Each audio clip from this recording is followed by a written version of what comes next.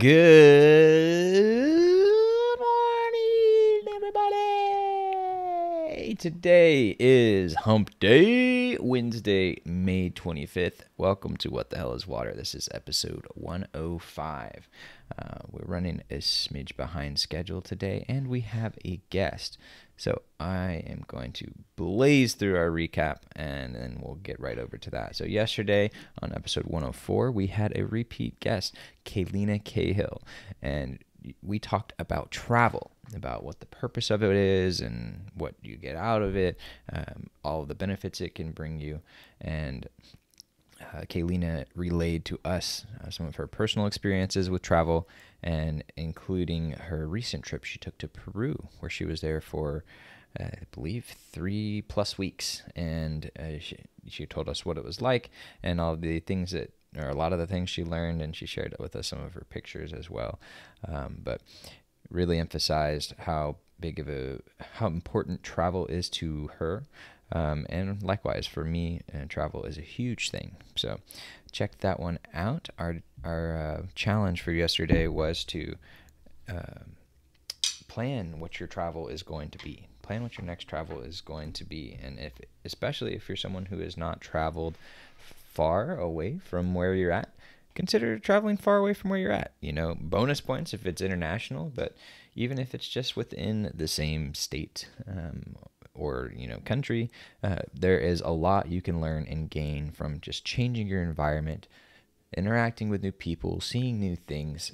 There's so many benefits to it. So check out our episode yesterday to learn more about that. But I'll drop into our intro now.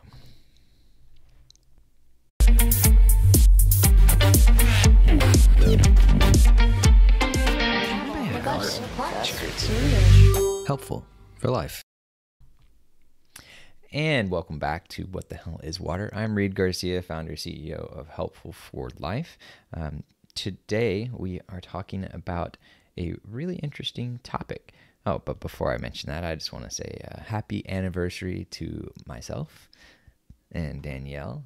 Today, we have been married for 9 years and together for 14. So, man, Danielle's getting old. It's a good thing I still stay young. But speaking of young, one of what we're talking about today is how we develop our worldviews. How do we learn things, and how do we help them shape how we view the world? Obviously, a very important topic to us here at Helpful for Life and on the show, What the Hell is Water? But the two terms we're going to be discussing today around this are assimilation and accommodation. And we have our lovely repeat expert, the fan favorite Alexandra Mannerings. I almost called her Alexandra Mannerings because that's the company she has. But without further ado, let us bring her on. Hello. Good morning. Hello. You got a friend there? I do. This is Eva, which probably is appropriate given our topic today. Yes, she looks like she's observing and learning right now. Exactly. All the time. See. Just little sponges, huh? That's what they are. She's going to say hi. Hi. Nice to see you. Thanks. I'm excited for today's topic. Yes. Yeah, I think it's a really interesting one. And like a lot of things, this is something I've realized more and more over the last year or so. As you look at kids and how they behave and how they learn and how they do things, it's easy for us as adults to think we're like different or above them in some way. But I've learned more and more we're not. And it's like the sooner we accept that, hey, we're just human. We've just been around a little longer, but we still have all the same brain and functions. And sure, certain things develop a little bit better. But stop kidding yourself. At the end of the day, we're all still the same human. So accept that we're basically like giant kids. Yeah. We tell more complicated stories about how we function. And as we'll talk about, some things get harder for us than they are for kids, actually. And then there's definitely some things that are easier for us because we've been around a little bit longer than it is for kids. But yeah, the concepts that I wanted to talk about today, like you said, are assimilation and accommodation.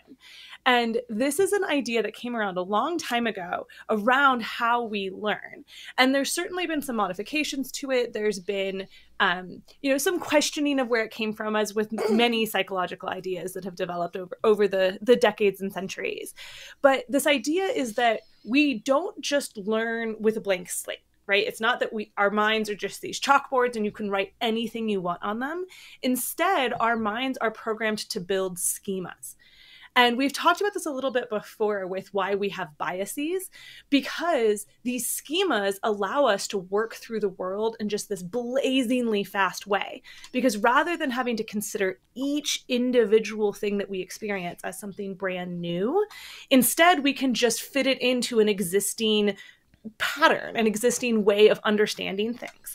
And so it's these shortcuts that allow us to interact with the world very quickly, very intelligently, though there are a few problems with it. And this is what we'll talk about. So these schemas, you can think about it right with Eva, and I saw this happen with her. This is the classic schema that they use as an example for assimilation versus accommodation. So we have a dog and a cat at home. And so Eva, growing up, right, she sees the dog and the cat, and she creates this schema where dogs are big and fuzzy and cats are little and fuzzy, and they both have 4 legs. So we went on a walk and we passed someone who had a little Westie, and she looks at it and she goes, "Meow meow." And we're like, "Oh no, that's not a meow meow, that's a woof woof." And she looks at it, meow meow. Like, very clearly, that is a meow meow, because it's a new thing I've never seen before, but it's small, has 4 legs. Duh, Mom. Right? Like, it fits the schema of cat. And so this is how assimilation works, right? You build this idea, and before she had seen the dog or cat, right, she didn't have anything there. There was no schema for that. Then she sees a dog for the first time. She sees a cat for the first time. She builds this schema, this pattern, and says, okay, here's how I categorize dogs. Here's how I categorize cats. And then she comes across something new, this Westie. She had never seen a Westie before. So it's this little small white fluffy dog with ears that stick straight up, right? And she looks at that and she's like, I'm going to assimilate this new animal. And clearly it fits into one of my categories in my schema. And so she has this point now. So she's assimilated this new animal. She says it's clearly a cat, right? Here we are, a cat. Fuzzy, pointy ears, small. So she puts Westie into the cat category. Now, she could stop there with assimilation, right? It's fit into her existing schema. She's good to go. But I'm telling her, no. That's not a meow meow. That's a woof woof. It's a dog, not a cat. And so she could take another step, which is the accommodation. So she could take her existing schema and she could say, I have this new thing I've tried to assimilate into my existing schemas, but it's not fitting. My definition of cats as something that's small, fuzzy with pointy ears and 4 legs isn't working because I have this new thing coming in that fits that, but I'm being told it's not a cat. And I have to figure out how to realign my schemas so that this Westie, which is fitting my current definition of cat, could move over into the dog category. And we can imagine in more complicated things, like the first time that she sees, say, like a raccoon. Okay, well, now she has no category for that. Where does raccoon go? And so now she's going to have to create, if she wants to assimilate a raccoon or a Westie or these new animals that she's finding, she has to create new schemas or new categories within a broader schema of, say, animals, and figure out how she can redefine how she sees the world to accommodate these new things that she's coming across. And the animal examples sort of flip it and fun, but they actually really do go through this. And we continue to go through this.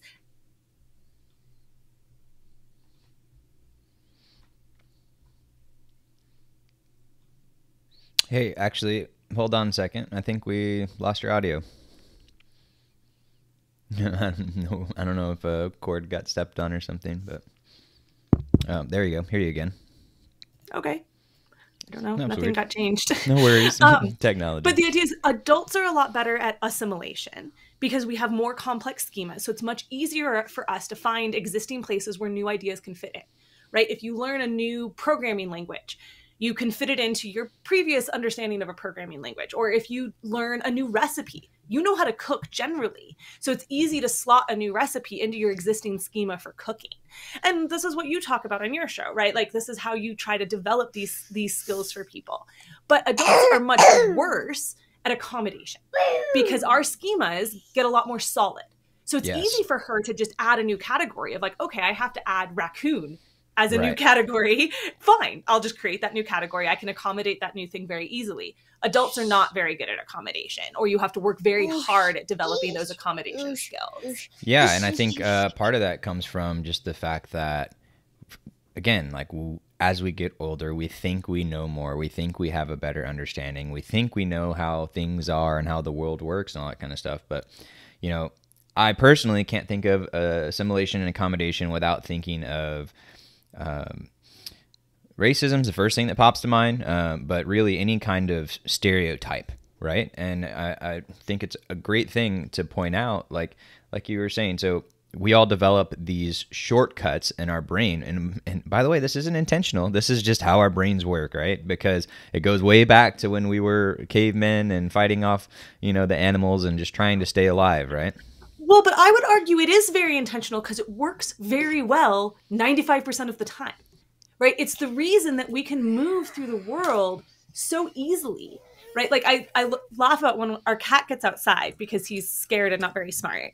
He like looks around and he's like, oh my God, I don't know what to think about all of these things. And he just runs back inside because he has no way of processing all of this huge amount of new information, which is the outside world. But we can travel to an entirely new country and make our way around fairly easily because our brain has these schemas that it can fit new things in and allow us to navigate very quickly. So I think that, as we talked about with bias, it's important to recognize that this is actually a very helpful way of going through the world. If we were blank slates, if we just had to like understand everything brand new, I think it would take us the 100 years of our life to even learn how to function.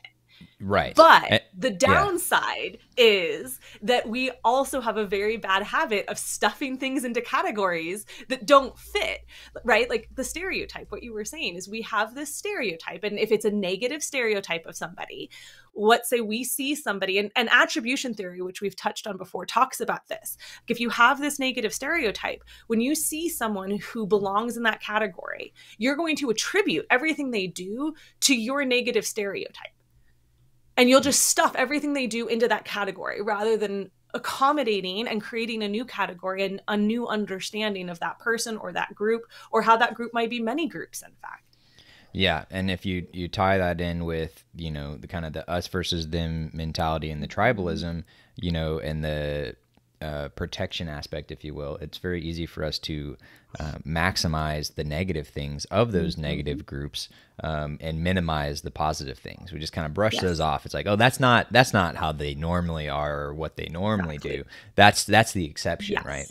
And that's where that actually ties in great with travel, you know, because that's one of the things, you know, I have family and friends in the Deep South. Both my parents are from Mississippi, and I don't want this all to be about racism, but I think it's an easy way for people to relate to this concept. And you see people around you acting certain ways, and maybe they happen to look a certain way. And so therefore you extract and say, okay, well, because these people are doing that, that's what all people who look like that are like, right? But as you start to travel and you start to go to these other areas and you see people who look like this stereotype acting and doing things in different ways, then that's when you do the accommodation. Is that right? When you have the option to. You may just assimilate and take this new information and stuff it into your existing category. And this gets into a concept called cognitive dissonance. So as humans, we do not like being aware of things that don't fit together in our own brains. We do not like the feeling of having two disagreeing beliefs in our head. And what's funny is we'll settle this in one of two ways. The first is, like you said, accommodation. Well, we'll go, this doesn't fit with my understanding of this group of people. So I'm going to update my understanding of these people so this new information is in alignment with my understanding of the world, which is how we would like to go through the world. It's better. we get more accurate.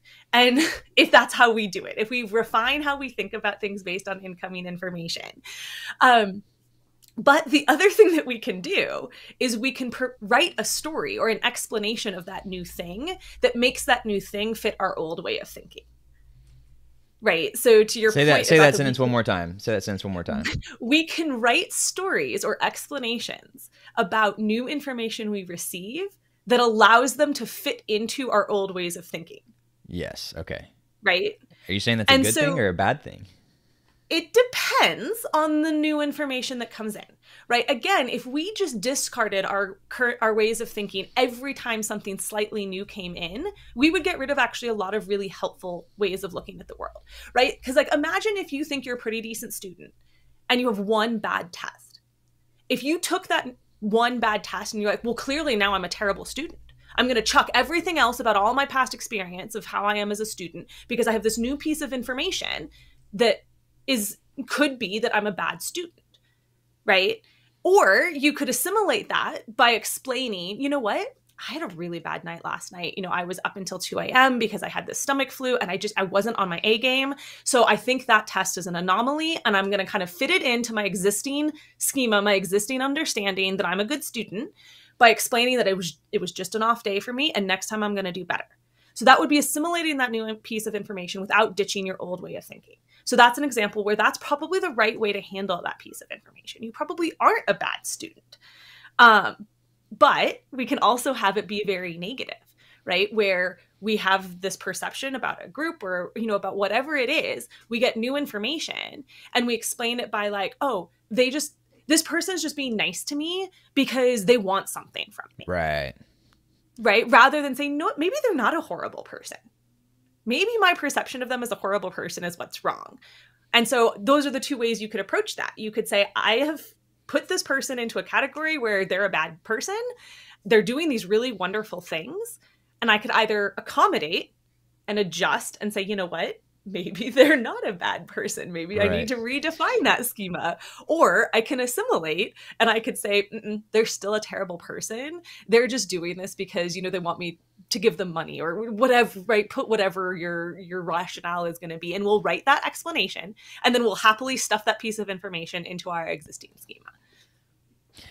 Okay, so lots of ideas. So I'm just gonna kind of throw some of them out there, and we're definitely not gonna address them all. But this made some things pop in my head, so I'll figure I share for people if they want to check it out. So first off, one of the things that popped into my head is with that last thing you're talking about. I believe we talked about this in an episode with Eric Wooten, our relationships expert, about having someone in your life who is always doing something a certain way, but yet you fail to change your expectations of them.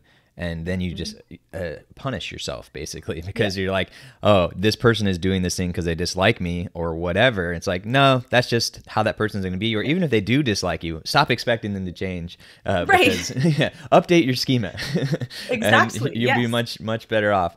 So we'll share a link to that episode in the chat. And then this also makes me think of the book Crucial Conversations, which I've mentioned on the show a handful of times, but it's a great book that really helped me realize just how much we in our head take little bits of information that we have, which, oh, by the way, is limited, right? All information we get is limited. And then we write stories for people in our head based on what we see. A classic example of this is someone cuts you off in your car. And so often people take that personally as if that person even knows who the heck you are or has anything to do with you. It's like, nah, they're just maybe a bad driver, or maybe they just didn't see it, or maybe they're distracted, or maybe they're having a horrible day or whatever, right?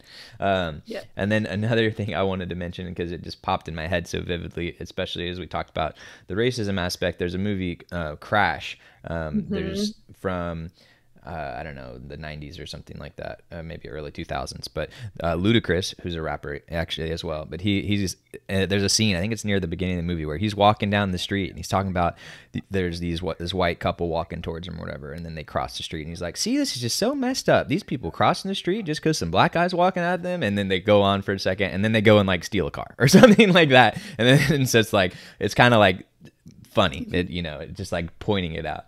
And then the last thing was, talking about how us humans making all these shortcuts in our brain, but one, it is a good thing, helps us get through the world. But two, can be a bad thing. Just like with bias, the main thing to know is that it is a thing that exists, and we can accommodate for these things, and we know that this information is happening, and these biases and these things, our brains are doing these shortcuts, so we can know that it can be both good and bad, and act off of it. And one thing it made me think of was a video of YouTuber Mark Rober shared about autism, which I think we may have mentioned on a previous show as well.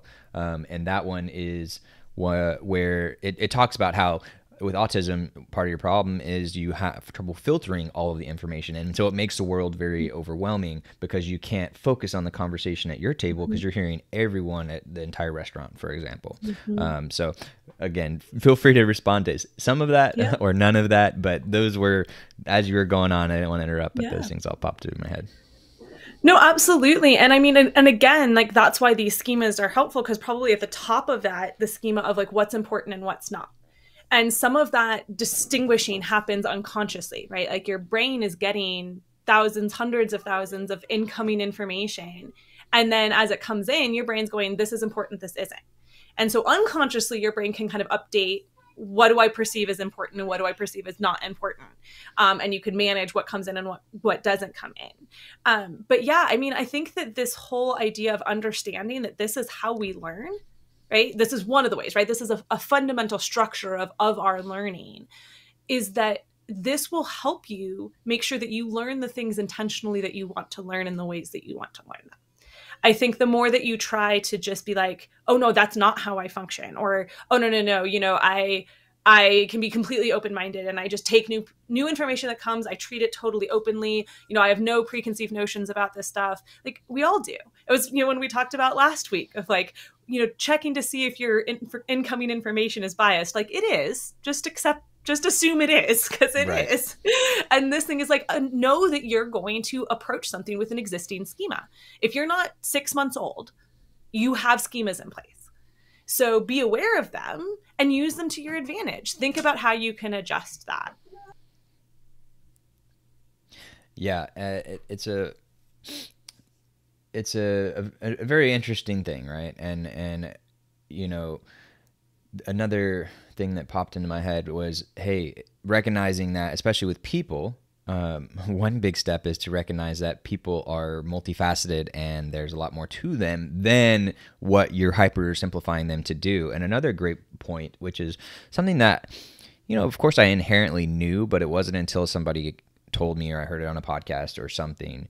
And this kind of came to my mind when it came to divorce. Like when someone's going to get a divorce, you're like, oh, I would never have expected them to get a divorce. They're always so happy and so great. And it's like, well, what is my view? What is my data that I'm getting from them?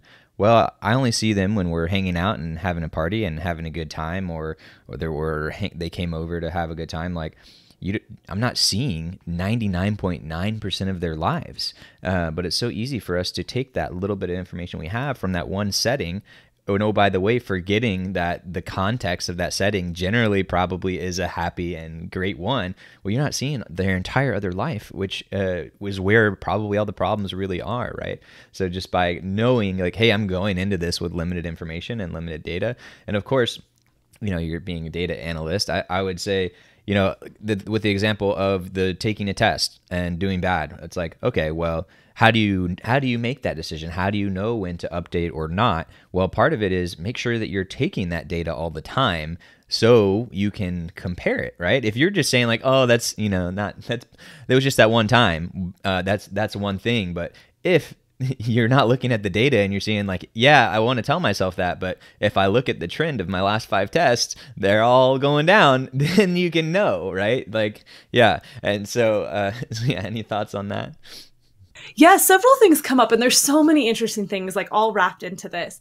The first is that, again, one of our strengths is that we can build these schemas, we can learn off very small sample sizes. And it makes me think about how everything we know about the evolution of man comes from fossils that would fit in the back of a pickup truck.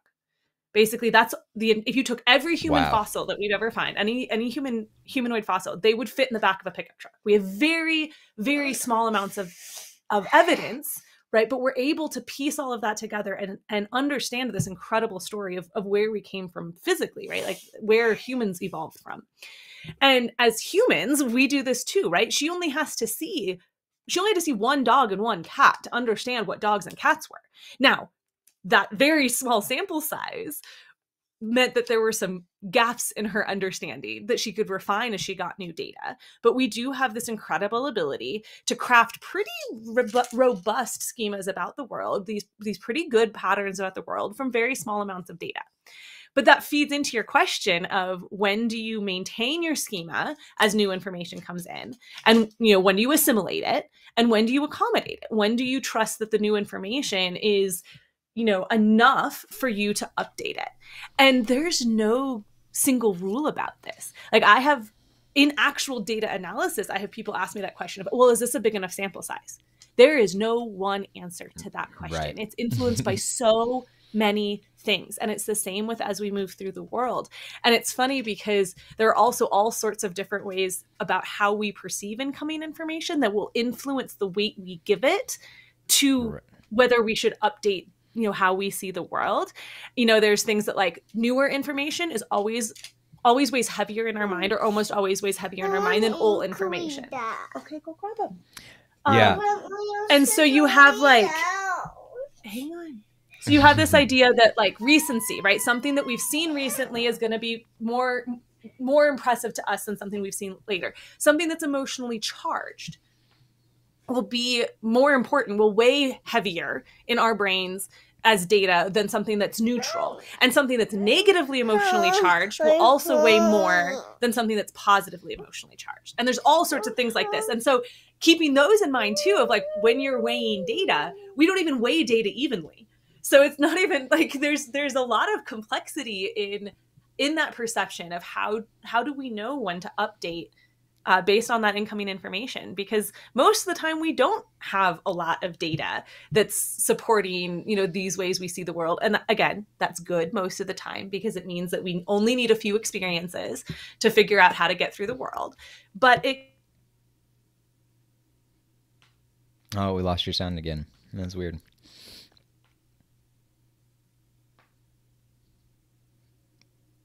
It's still gone, but there, now it's back. Okay, cool. Yeah, it takes a second to catch up. No worries.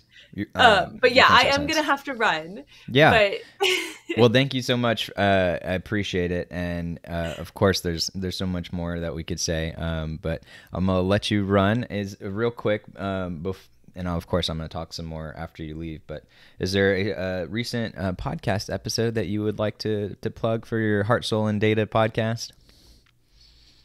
Oh no, your mic's messed up again. That's weird. Well, I'll look one up for you and I'll share it with you. Y'all have a great day. So thank you again to Alexandra for helping us out with that. And for those who aren't aware of the podcast that I'm talking about, the one she has is called Heart, Soul, and Data. And I just shared a link to her episodes so you can see. The last one was on communication data. So how can you use your data to improve your communication in social media? So that's one that I'm sure benefits more of the small businesses and the nonprofits and things like that she helps. But there's certainly plenty of episodes within there where you can get some stuff out of it yourself, even if you don't have a business or a nonprofit that you're trying to work in. So one of the things I wanted to point out about, hold on one second, sorry.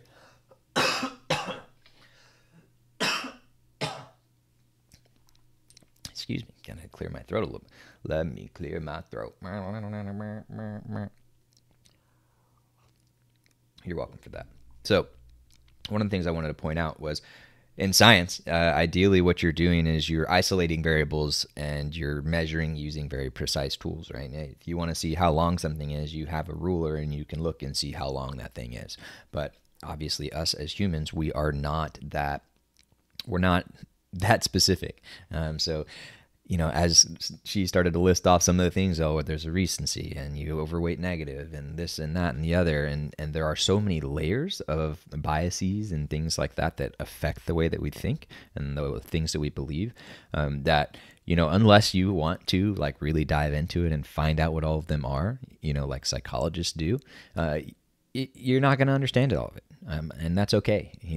As y'all are sitting here updating your schemas based off of what we've talked about today, recognize that it's okay for you to not know all of the biases and all of the reasons and all of the things that are making your view and your thought and your quote unquote data that you're taking of the world is flawed. Well, of course, it's just kind of stuck in there. Sorry about that. Windpipe.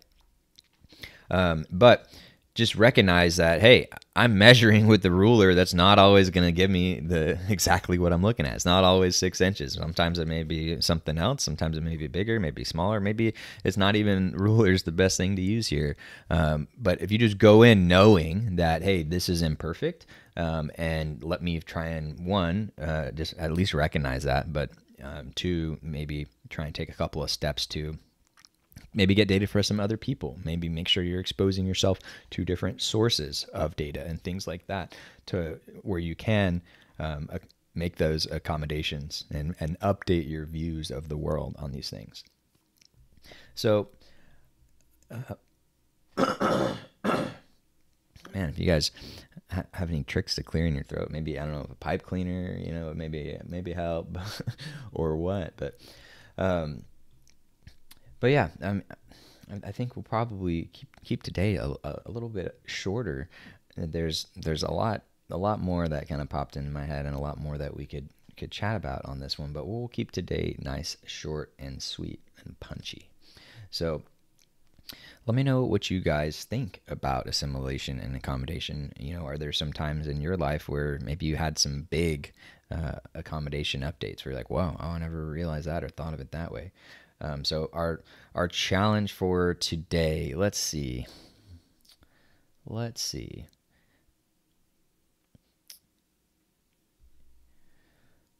I think,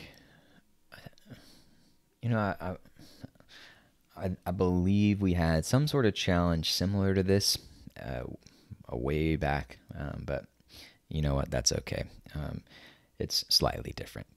So I want you to think about something in your worldview, something that you think about the way the world works. Maybe it's a way you think about a single person. Maybe there's a certain person in your life or your relationship with that person, or maybe it's with a company or some sort of organization or system, or maybe it's some big institution like the police or government or whatever it may be.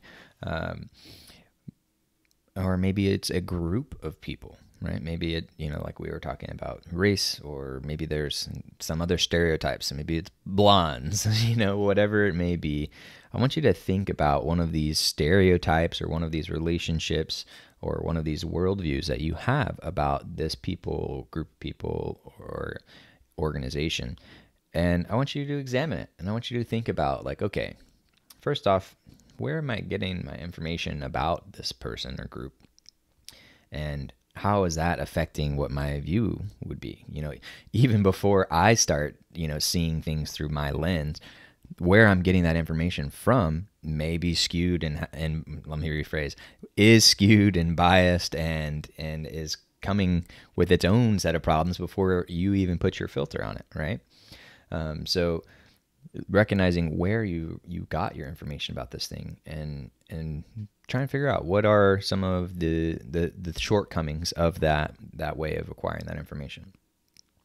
Then I want you to try and see, okay, well, how could I try and learn more about this person or this organization or these people? How could I expose myself to some other information, some other data, some other learning around them that I could accommodate and update my worldview on this person or organization? So yeah, so that's your challenge for today. But other than that, I got one reason to keep it short. It's my anniversary and it's hump day. So with that, I'm out.